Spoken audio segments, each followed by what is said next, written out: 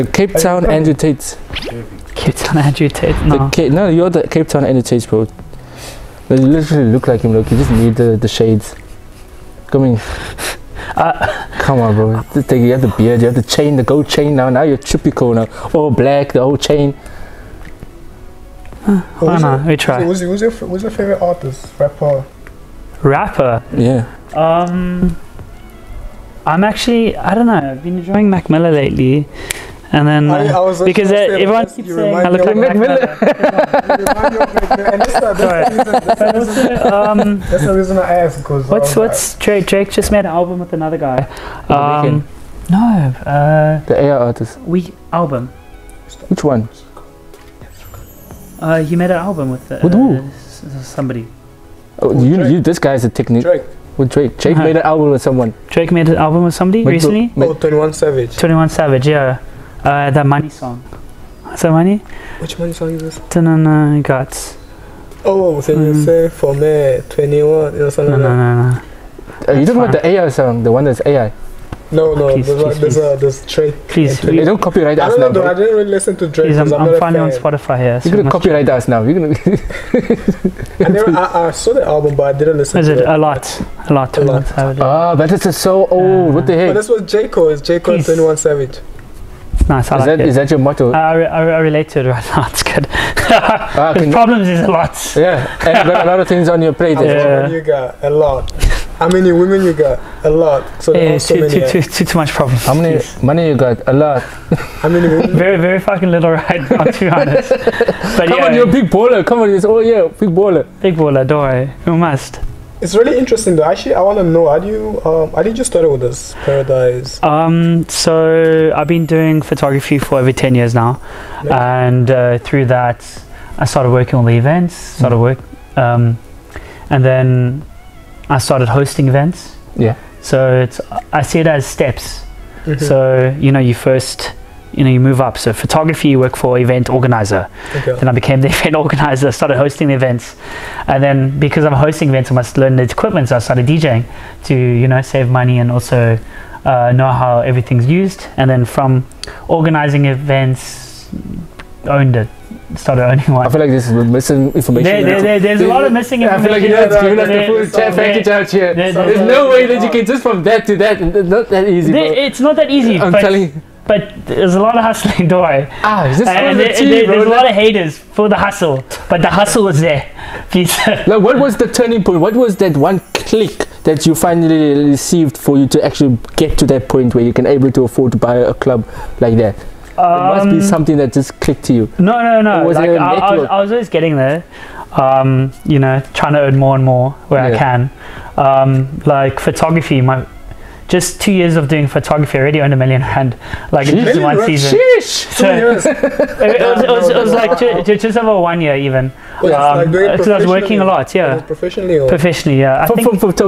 You were saving your money from photography money. So I earned, it took me just over a year to earn $500,000 from photography only. Yeah, and then literally there's no way. And literally, it literally just took me one summer season. I earned another half, so I earned double that in one. Who were you working for in that time? So people can also go and work for that same person. No, I was hustling. I was working every job I could.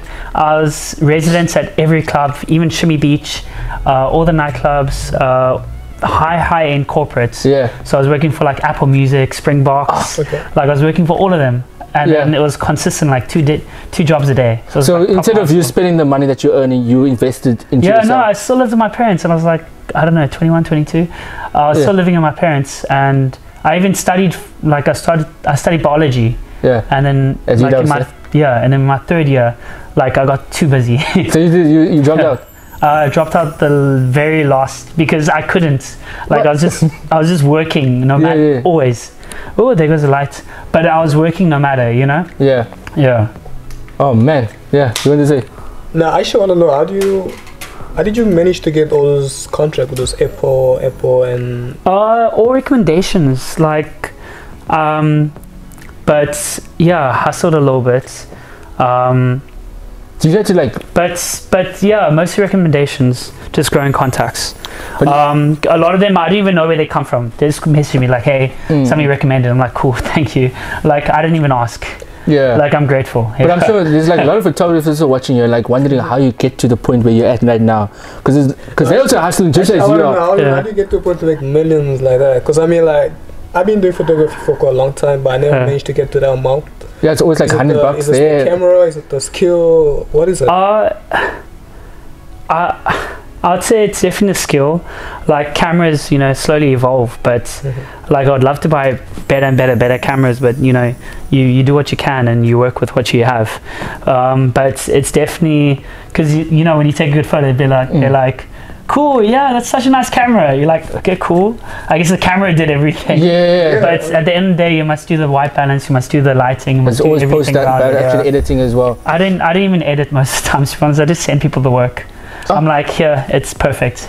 Just as and then if you want touch-ups, I'll do it. It's like, just give me a couple of hours. So at this moment in time, you're still doing photography work? Yeah, I still do, yeah. And did you study this? No, I study biology. So you self-taught yourself how to work the camera and how to like perfect your skills in photography and stuff? Yeah, just YouTube literally videos. like just kept shooting. What was your tutorial go-to guy on YouTube that Nothing, you could? actually. You didn't watch any Peter McKinnon? I didn't use any of that. How did you learn then? You had to literally holding camera and just going trial and error. Literally trial and error. And yet people still hired you to do more work while doing trial and error. So then you just honestly, gifted. my second job, which was like one of my biggest jobs, was assembly. I never did videography before, and literally got booked for videography. I went to the shops, bought a video flash that day. I worked 2 days later. Shoot. And then I did it. And they liked it. I was like, yes, cool, good. So it's on to the next job.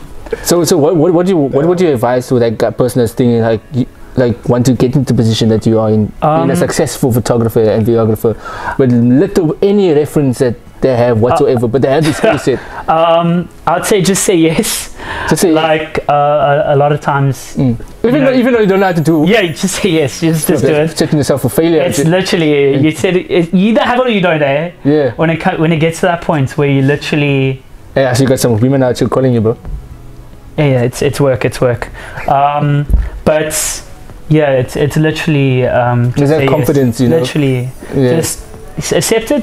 Wish for the best. Yeah. Wow. So it's basically just say yes and. Yeah, no. Don't lose opportunities. And then the opportunity. I like that word. And how do you know that this is actually the opportunity? Do you like feel? So I've lost a lot of opportunities in a sense where, like, I don't know. I was trying to raise my prices, hustle there, and then I lost a job. At the end there, I don't feel too bad because they wanted to undervalue me a little bit, but it ended up being like one of the biggest jobs ever, and they had no budget. I was like, how is that even possible? And I was like at the Zeiss Museum for like a very important brand. I'm like, how do you end up being in that position in the first place? Like you got some godfather in photography or something. Yeah, so. Like, and you still rejected it. You said, "Nah, I'm not going to take it because." No, I just said like I want a little bit more, and then they were like, "No, I got somebody else." I'm like, "Fuck!" I'll still work it. I would like to work it, but you know, you need to always like lower the hours if they can't afford the rates. You know, it's like cool, just book me an hour. Like I'll go there, shoot. Don't even bother to try to have me for 5 hours for little money. I'll just work an hour or two. Wow. Like there's no need. So then now going to the Club Paradise side. From photography to owning a club, why that transition? Did you always wanted to have a club of your own? Yeah, like I like being in control, to be honest. You just want everything. You just want like as a photographer going into someone else's club, you want to be in control of running that club. No, like I understand how it's run now, and like because working all the events, I understand. So I have a really good understanding of it. So you know, I like analyzing it where I go to a certain place and I try and make sure, like I try to see their problems so I can solve it. Like a really good tip for photographers or anybody is like photography is all problem solving. You take a photo, it's cuck, so you must try solve change the camera where it looks better. So everything in life is more problem solving, and it was something I was really good at as a child, like problem solving. Wow. Like I was really good at like general knowledge kind of vibe. I think that's a very good piece of advice. I think because you know what I mean? Like you say, the whole world there's problem, right? And imagine being the person that can solve those problems. That's sort of like, that's the tips of being a millionaire. Yeah. Imagine solving all the problems. Yeah, like right now I'm like, I need more money, so I'm not problem solve that. From my perspective, it seems like you have it all, you know. And you complain like, I need more money, bro. No, what's more that you need that will make you satisfied than what you got it? No, it's not about that. Like I was thinking, you can have as much money as you ever want, and in there you can't buy something, like, or you can't afford something. Like, you know, you can be a millionaire in rands. That's fuck all overseas. Yeah. like you can't buy a Lambo with that, or you can't buy a house with that. So it all depends. You like right now, I've earned a lot. I've spent a lot. But I need to spend more. You know, to actually. So you spend more to make more. Yeah, I have that mentality everywhere. Like, buy the nice camera, make sure that you not to use it to make you more money. And so for running Club Paradise, how's the stress levels? How's everything coming along? Is it everything as you imagined when owning a club? Paradise? Yeah. Is it paradise? Yeah. Is it paradise? No. Like a lot of people. Like haters weren't confident in the beginning, and they were like, Aaron doesn't know how to do it. So somebody bought him a club. I'm like, so there was a lot of negativity around it, but like I showed them wrong. Like first year we were the busiest place ever. And this was during COVID time as well, no? Just at the end, like But yeah, I was doing things during COVID as well. Actually, I want to know, like, was the decision just like, okay, I want to get the space and make it the club, or it was very random. Like. I was just always looking, and then I asked somebody like, hey, is that place available? Like, can I host there? Can I host events? And they were like, oh, by the way, we're actually selling it. I was like, what do you mean you're selling it? I'm like, cool, I'll buy it. Yeah, they were like, it's this amount. And then I was like, cool. You had no intention of wanting to own a club, it just happened by accident? Yeah, no, like if I see an idea or see an opportunity, like you said, I'll grab it. Like, so it was no plan. You just did it. You just went on the floor and like, I see an opportunity. Yeah, I'm like, cool. Whatever happens, it's gonna work. I have positive mindset is another thing. That's how you become successful. Have a positive mindset. Yeah, I try to be very positive in all the things I do. Like you need to make sure that that's gonna do well. There's a lot of stereotypes associated with club owners. Doing some shady shit. Where do you feel in between that spectrum, bro? To be honest, a lot of people met me and they're like, you're not a club owner. Like, you don't have that mentality, or like, bro, you shooting photography within your club. I noticed that, but you didn't look like the owner. You out here doing the manual work out here. No, I had a guy. He literally came to me yesterday. He was like, Aaron, like, I didn't know you owned the place. You're literally taking photos, you're DJing, you're cleaning up, you're managing, you're doing all these things, and like, the humility that I see in you. Yeah, that's just because you reach the level of ownership, is still you don't treat your status as like something. Now I made it. I'm just gonna let other people do the dirty work. Yeah. You're still putting yourself down. At the end of the day, that's success. Where you're not gonna like. Just be like, cool, you do it. Hired a bartender, I've hired that. Good luck. Yeah, you still want to put yourself in their shoes. If you see somebody struggling, you must help. You must, add that kind of value. Make sure that everything does go well. And you make your employees feel special and make them want to be part of your journey. So that they can work harder for you, so that your club and your success is improved. Yeah, at the end of the day, you need to make sure that you do everything in your power to make sure that it does do well. Yeah. So I'm not gonna put anyone like fully reliable on my own success. You must take it in hand. And wow, that's someone. I don't know. I want to know. Are you safe, bro? Like being a club owner, because I know like there's a lot of competition and there's also that's, like I said, going back into the field. Like there's people that's jealous, like you said, of you, and they see your progress and they're taking it away from their clients, and then they're like, let's try to target this guy. Have you ever got threats before like that? No, I haven't got like personal threats. Like it's always something at the back of my mind, and everyone's like, hey, you must be worried, you must have a bouncer when you go out to places, or like go somewhere with like somebody or protection. That I'm like, I don't want to be that guy where especially if I'm taking photos, it's very expensive as well. Imagine if I keep doing everything I can, I need a bodyguard always. But yeah, like I'm low-key still You saw you. You saw the same person as you saw. Yeah. I'm not.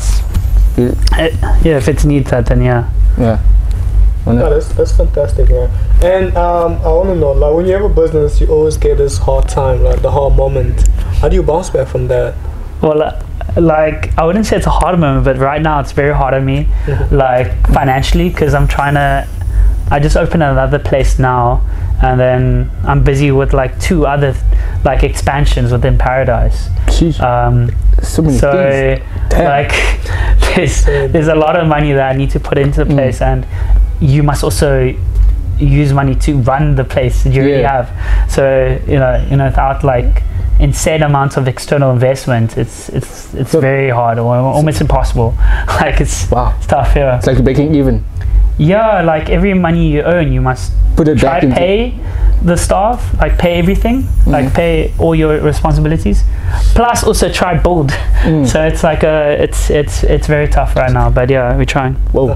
How do you know all this stuff? Do you like read books? Is there any books that you can recommend to the people out there? Because I feel like I don't read books. Like you know, I love looking at documentaries. I love like watching educational videos and all of that. But in terms of like actual sitting down and trying to look for certain things, I don't really do that. But I do absorb anything that I hear. And, you learn on the spot, like Okay, I want to know, for personally, like people want to learn and like learn from your successes and like shadow you and see how you do things, so they can also be at your level of like running their own business and still be humility, you still be humble, you know. Like, what opportunities would you give opportunities for people to come in and just like, you know, see how you do things, you know? Or are you just like, whatever I learned is to myself, you guys just figure it out? Like I've trained a lot of photographers, I've trained a lot of videographers, like to like work for me, especially when I'm too busy and they're covering other jobs that I can't. So I've trained and showed a lot of people how to do things, but it's at the end of the day, you know, I can't also baby people to make sure you know they get to that level. So it all depends on how they are. And just be hungry and then put in the work, and then you acknowledge them and hire them. You can hire me. We'll see. Hire me, you can hire me, yeah? You want to eat a worm because you're never going to answer that question. Yeah, eventually. Eventually. Eventually, what do I have to do? What do I have to do, huh? Please. Please. I beg. Nah, that's cool. Okay. Yeah, what's next, bro? Like, what's next? Because I know you opened a new club, but what's next that you're gonna do to change the game? Not just owning a club, but just being different than everyone else in the industry. I got a solo expansion to do here, but yeah, things are going up and up, and you know, I'm trying to make a big impact where I can. Yeah. Cool. So there's a lot coming. We can't wait to see that success going forward. But you haven't eaten a worm, bro, so I have to ask you a real wild question. You didn't eat a worm. How many girls have you slept with? Oh. I don't even know. Yeah, thank you. But punya worms. Am I saying it right? But anyway, he's a virgin still. Hence why he's exactly. He's a virgin still. Yeah, nice. Guys, everyone, thank you so much, man. Appreciate the time. I feel like that was the worst. I just grabbed it. You didn't even look at it. You just so bad. I feel like that was the scales. I can't eat this. You swallowed it, bro. Sip some, and you gon' get your dance on. Catch